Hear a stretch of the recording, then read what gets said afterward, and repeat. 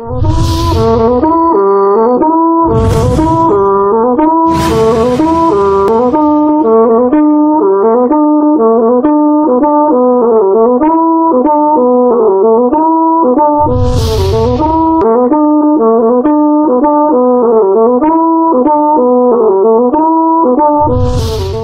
ranar Alhamis din nan dai a iya cewa dan majalisar dattawan nan Dino Melaye bai samu bukatunsa ba a gaban kotu domin ya garzaya kotu domin kotu kori 'yan sanda wanda suka zagaye gidansa tun makon da ya gabata, amma kotun ta ce a'a lalle ne fa 'yan sanda su ci gaba da zama a bakin gidan Dino Melaye bisa irin tume-tumen da ake masa.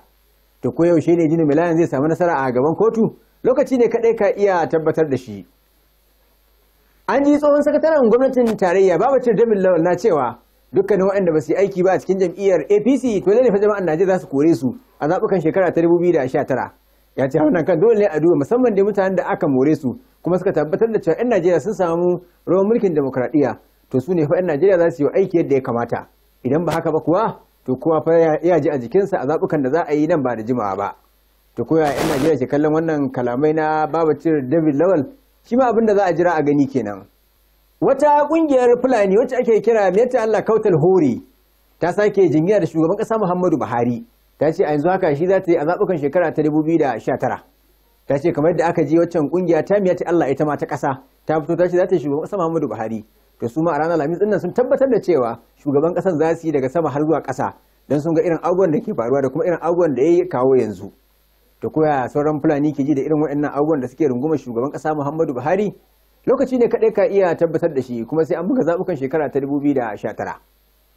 Dahiru Ahmed ne ke maka sallama a cikin shiri na 3 na shekara ta 2019. Kafin jin dukkanin wayannan bayanai sai Ali Gora ya karanto mana labaran siyasar duniya.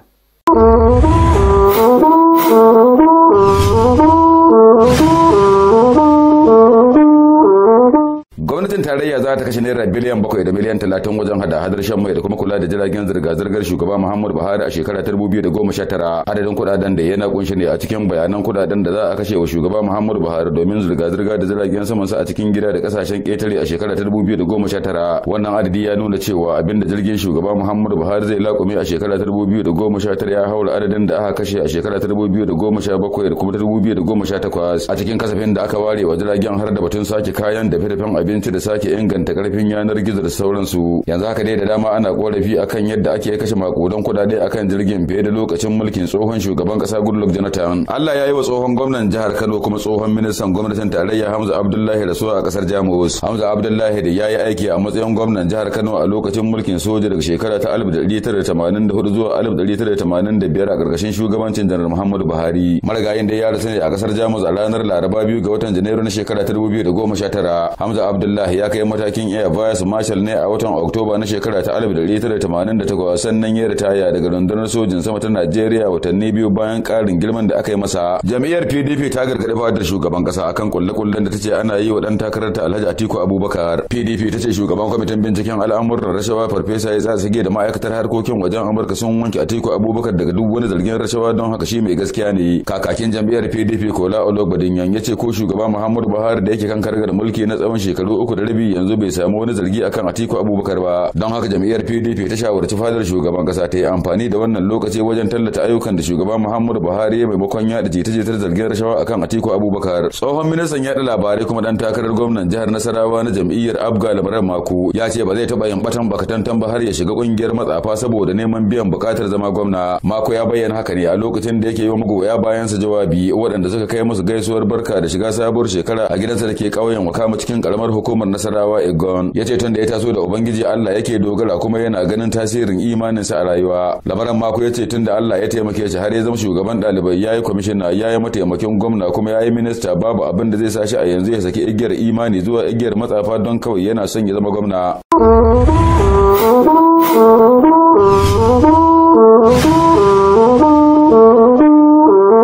Sannu da sauka dan mutanen Gora, mai saurari barkanmu da haka, barkanmu da sake saduwa da kai. An ji tsohon sakataren gwamnatin tarayya Babacir David Lawal ya bulle yana faɗin cewa ba fa duka bane yayin jami'ar APC za su koma kan kujerunsu, domin akwai wanda ake kallon cewa tun da aka zaɓe su ba su wani abin a zo a gani ba. Ya ce ba su taɓa komai ba tun zaɓen da aka yi musu, a don haka 'yan Najeriya za su zaɓe ne kan waɗanda suka yi musu aiki da kuma wanda ba su yi musu aiki ba. Ya ce jam'iyyar APC ta taka rawa musamman dai kan gwamnatin tarayya wanda yake a wasu bangarori musamman dai na 'yan majalisar dokoki da gwamnoni da kuma da ake kallon cewa ba su taɓa wani abin a zuwa gani ba 'yan Najeriya ba su sake zaɓen su ba sai su nuna musu irin abubuwan da suka yi. Ya ce zaɓen shekara ta 2019 zaɓen na gwajin dafi kuma yana tare da shugaban ƙasa Muhammadu Buhari a waɗannan zaɓukan da za a yi na shekara ta 2019 domin yana da abin nunawa ga 'yan Najeriya cewa ya irin waɗannan ayyuka. Amma sauran waɗanda ba su da abin nunawa to ne fa sai dai su koma gefe baki ɗaya. Sanatan nan daga jihar Kogi, Sanata Dino Melaye ya faɗi a gaban kotu domin bukatunsa da yake nema a gaban kotun cewa lalle ne kotu umarnin a janye waɗannan 'yan sandan da ke ƙawanya a gidansa bai samu karɓuwa ba. Alƙalin kotun ya ce bai da wurumi zai tilasta rundunar 'yan sandan Najeriya cewa janye jami'an tsaronta daga wannan gidan nashi bisa irin zargin da ake masa na cewa yana da hannu kan kisan wanda ake bukata. A don haka lalle ne kawo kansa gaban 'yan sandan ka daga bisani a ci gaba da shari'a. Kotun ta ce lalle ne waɗannan 'yan sandan suna kan bakansu kuma suna kan doka na ƙawanya akan gidan shi bisa irin laifin da aka gani nashi. Duk da yake an ga Dino Melaye ya bulla a wani faifan bidiyo yana cewa ai ba ma guduwa yayi ba su yi hakuri idan ya dawo zai zo ya kawo kansa. An kuma tambaye shi kan batun da suka shafi magana yadda ake kallon cewa yana rayuwa kamar yana kashe kuɗaɗe da yawa ya ce wannan ai kuɗaɗe na halal ne ba na sata bane a don haka babu wanda zai zarge shi kan wannan batu. Duk da yake ita rundunar 'yan sandan tana tuhumar sa ne kan batun da ya shafi haɗin baki da shi kan batun da ya shafi maganar kisa a don haka akwai buƙatar ya zo ya kare kanshi kuma ya bayani filla-filla kan wannan batu. To koyaushe ne Dino Melaye zai duro Najeriya kuma ya bulla wurin 'yan sandan domin a ci gaba da shari'a lokaci ne kadai ka iya tabbatar da shi.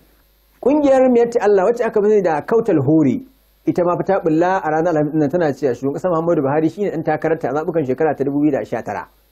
Kungiyar idan za a iya tunawa akwai kungiyar Miyatti Allah ita ma ta ƙasa a makon da ya gabata ta tuna bayan shugaban ƙasa Muhammadu Buhari a zaɓukan da za a yi na shekara ta 2019 bisa irin ayyukan da ya yi. Sun ce akwai buƙatar a duba kuma a auna a ga irin abubuwan da ya shugaban ƙasa Muhammadu Buhari ya yi kawo yanzu cikin shekaru 3 da rabi wanda suka ce abin jinjinawa ne. Shi yasa ma suke umartar dukkanin magoya bayan su da kuma dukkanin mambobin kungiya da ke faɗin ƙasar nan da cewa su yi shugaban ƙasa Muhammadu Buhari kuma su yi jami'ar APC daga sama har ƙasa don ganin cewa abubuwa sun kammala. To ko yaya Fulani makiyaya ke ji ga waɗannan umarnin da kuma ita wannan Kautal Hore da waccan kungiyar ta Miyatti Allah ta bada abinda za a jira a gani zaɓukan shekara ta 2019 ko hakan zai faru ko kuma ba zai faru ba. Batun da ya shafi zaɓuka a zaɓen shekara ta 2019 wanda ake tunkara a halin yanzu yana ci gaba da ɗaukar hankalin jama'a. Ganin yadda yake a yanzu haka ya riga ya rage ƙasa da makonni 6 ne a gudanar da wannan zaɓukan. 'Yan siyasa na ci gaba da farauta da ganin cewa sun kai labari. Barista Ibrahim Bello daga cikin tsohon ɗan majalisar wakilai ne ta tarayya. Ya yi ƙarin haske kan batun da ya shafi yadda ake gudanar da zaɓuka da kuma irin abubuwan da ya kamata mutane su kiyaye musamman sharuɗa da aka gindaya kafin zaɓe ya tabbata da kuma irin sayan kati da ake a wajen al'umma wanda ya ce wannan ba da kyawu abin da ya kamata mutum ya kiyaye domin za a iya garkamo shi kowa ina yake. Lokaci ya yi wanda duk wani baliki wanda cancanta ya zaɓi har ya zama ɗan na ƙasa na gari inda ya samu katin zaɓen shi ya kamata ya adana.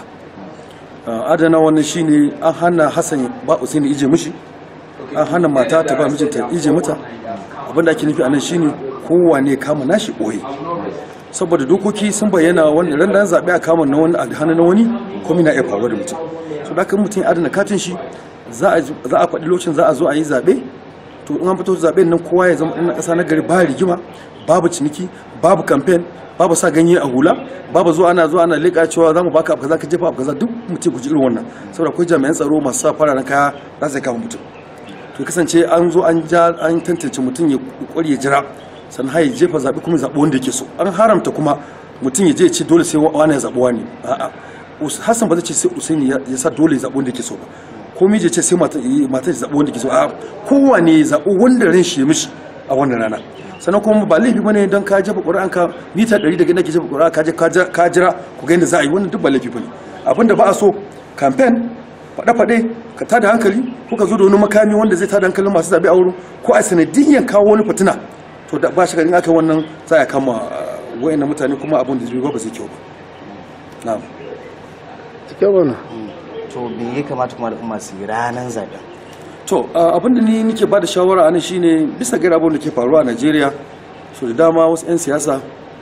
namu suna amfani da wannan ranar su sanadiyan kiran wasu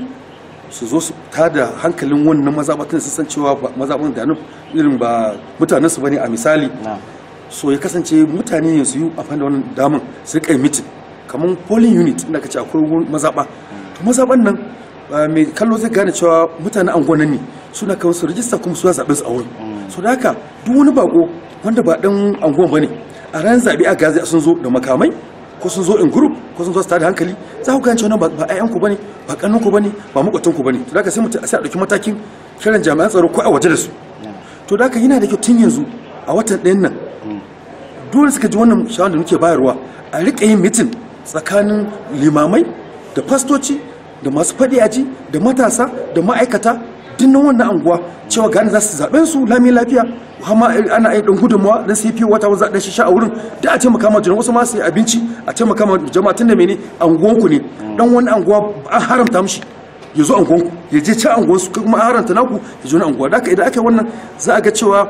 wanda za su zaɓe mutanen angonku ne kuma kowa ya san kowa kuma sanin bawa zai tada muku hankali kuma ko jami'an tsaro ne ya zo ya tada hankali za ku ɗauki mataki a kan shi a wannan lokaci da aka kada ya sake a kokari a fannin shawar da muke bayarwa a sabon a kamanta irin abin da ke faɗi don a samu zaɓe na gari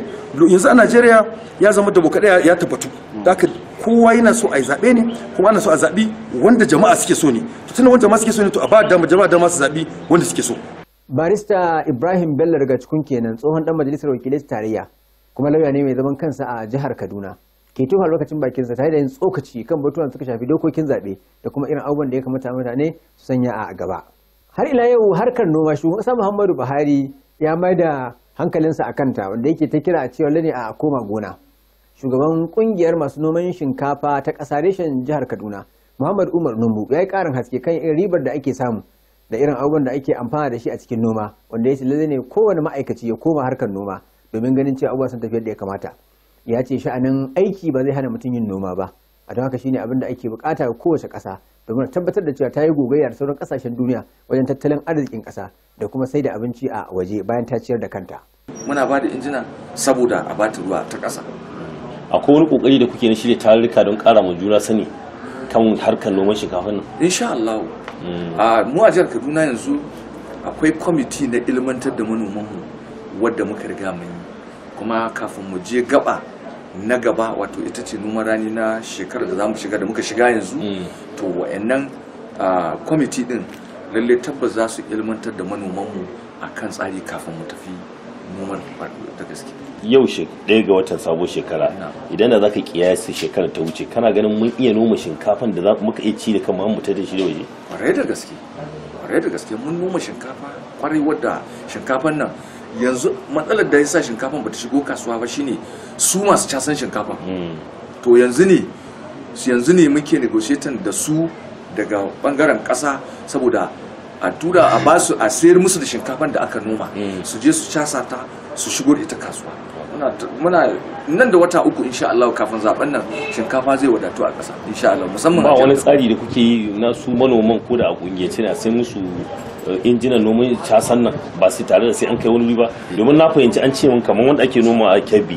ana kai shi Lagos ne a cashe kuma a dawo a sayar mu da mutane. Wannan gaskiya ne gaskiya a yanzu shugaban sarkin noman shinkafa na ƙasa baki da Alhaji Aminu Gwarayyo wannan gaba akan wannan ne yake tattaunawa da bankin tarayya saboda a kawo injinan kuma akwai partners da wayansu kasashen waje wadda kamar su Thailand din lalle za su shigo da injina domin a ba ainihin manoma mu noma shinkafan mu a kananan hukumomi mu casa ta a kananan hukumomi mu sa ta abu domin a fito da ita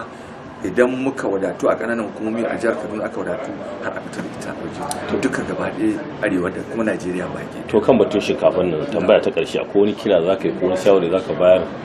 ko wala Allah ga masu noman shinkafa ko ga gwamnati wanda ban ila na manta ban tambaye ka ba domin a samu ingancin harkar shinkafan nan. Na'am kiran da zan yi shine dukkan mu gaba ɗaya mu sa kishin ƙasarmu fiye da meye ƙasarmu za ta yi mana idan muka sa da kuma tsoron Allah zai taimake mu. Bayan haka mutane da mu jihar Kaduna suka manoma da suka amfana su yi kokarin biyan wannan kudin domin ai harka ce mai sauki ne mun yi musu bayani ta kananan hukumomin su idan suka biya zai ba da dama waɗanda ba su shigo ba su shigo. Shugaban kungiyar masu noman shinkafa kenan ta ƙasa reshen jihar Kaduna Muhammad Umar Numbu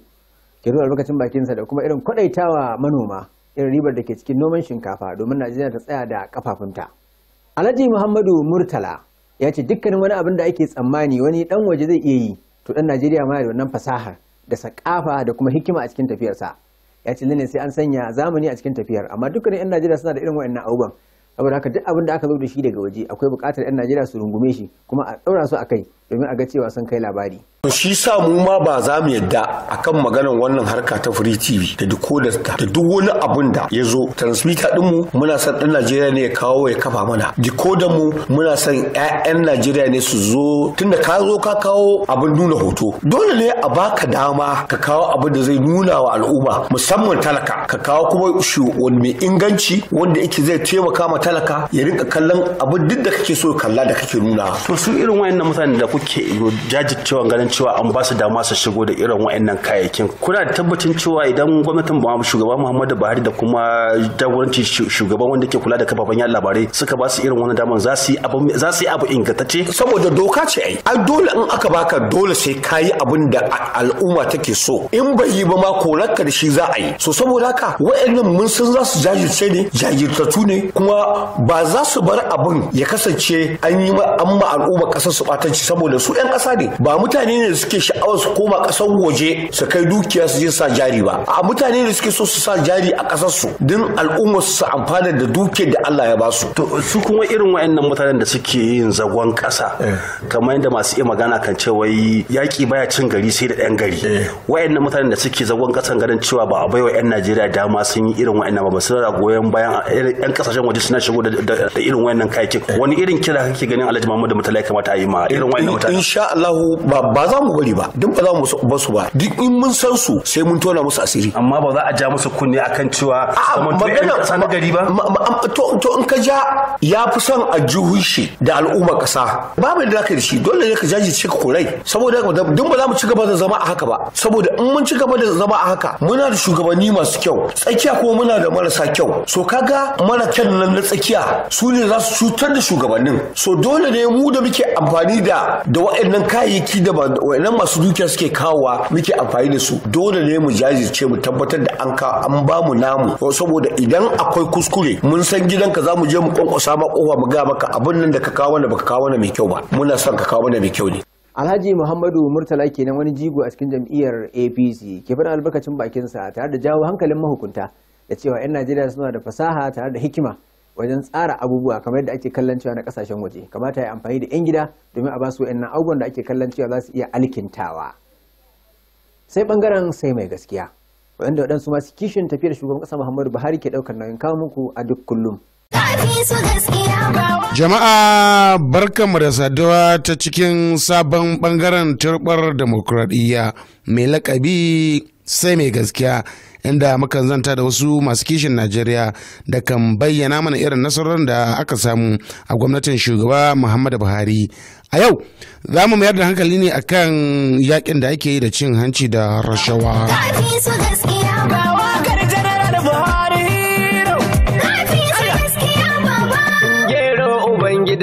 Ya yaki kwarai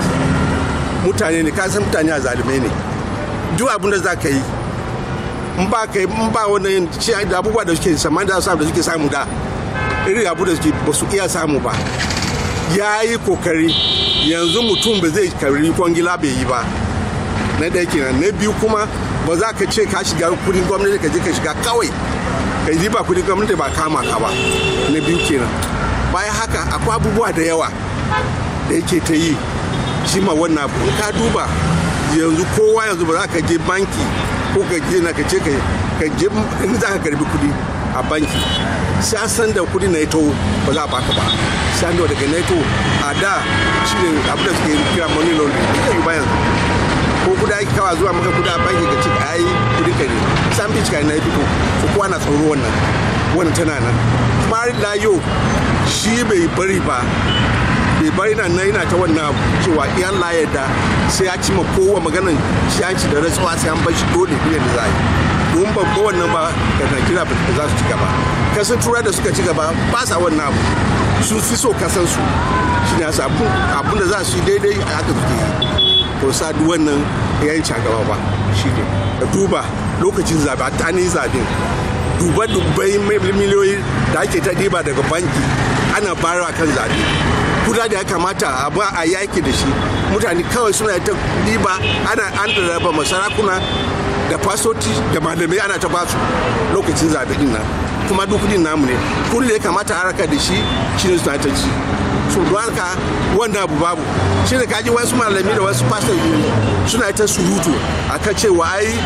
bari kaza suna ta surutu ba su samu na ci ba so abu ne sa kenan misali yanayin yadda wayanda ake sa ran sun ci kuɗi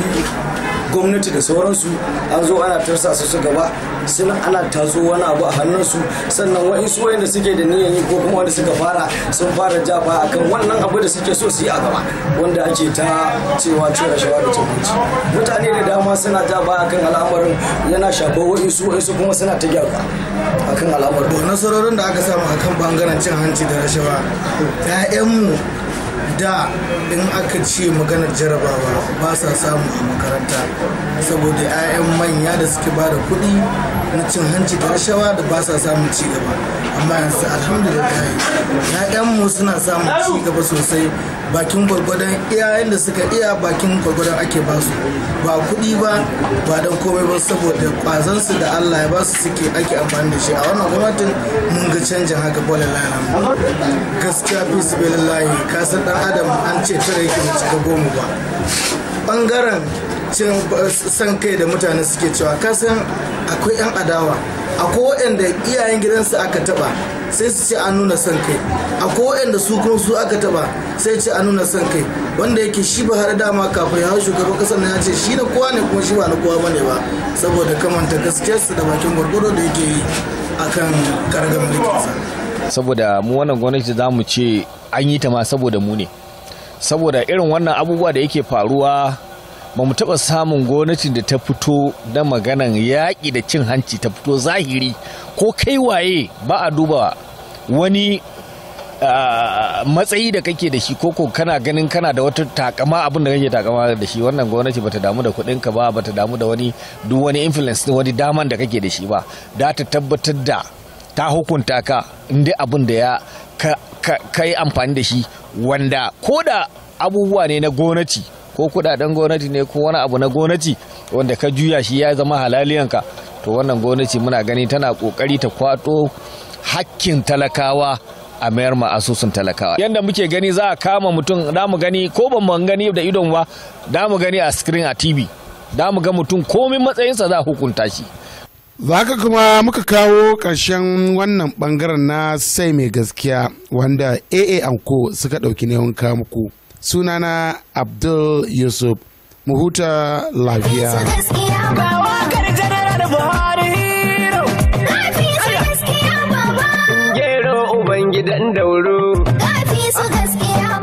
bangaren sai mai gaskiya kenan da waɗansu masu kishin tafiyar shugaban sama Muhammadu Buhari ke ɗaukar nauyin kawo muku a duk kullum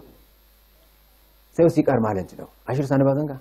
jamuje to malam janar ya ce ba ruwan arziki da mugun gashi Allah ya dare kuma da ikon su gashi gari ya waye yanzu dai gaskiya al'amarin jihar Dodani to sai dai a ce alasan barka tunda dai sakar duk da ake yi ta warware har saura dan kiri jifan yara an ce wai mai dokan barci ya koma yana gengedi mutumin da ke ganin cewar uwarsa bata isa ta bacci ba yanzu shine yake shirin rantsawa wanda duk ya ga zai iya iza wutan kara in ji malam Tinau to ku bar shi kun san kuwa dai dole ne shi ma ba zai bacci ba